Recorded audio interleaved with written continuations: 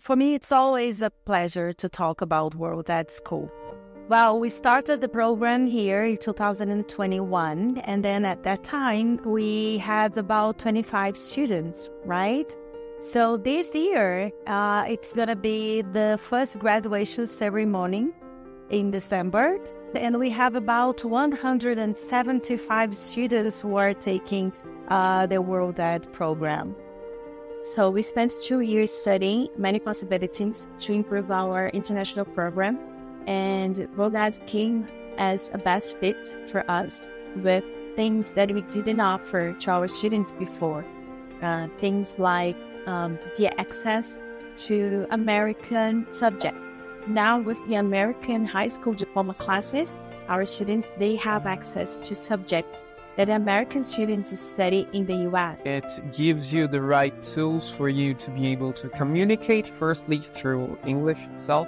So as a professional, I think it made me see that it is important to add this diversity of curricula for students. Sometimes the students ask, why am I learning this? Read poems, read extracts. At first, the response was a bit odd because they said, oh, I don't like to read.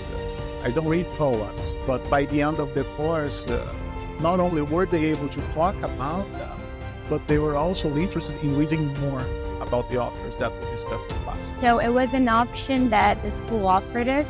Now that I've been in the process for about 2 years, I think that what motivated me is the amount of doors that it can open in the future. The electives, so they had anatomy, they had forensic science, they had animation, they had digital photography, public speaking as well. I believe that with the debate students have to present inside the unities, we could reinforce all the public speaking strategies. The debates are like awesome.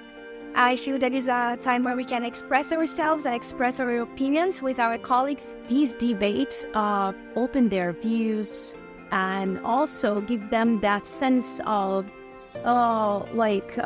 responsibility. These students who go through this experience in high school, what ends up happening is that, like I said, they have a broader worldview very early on. So it's something that my generation or generations before me, we didn't have this opportunity as these students now have.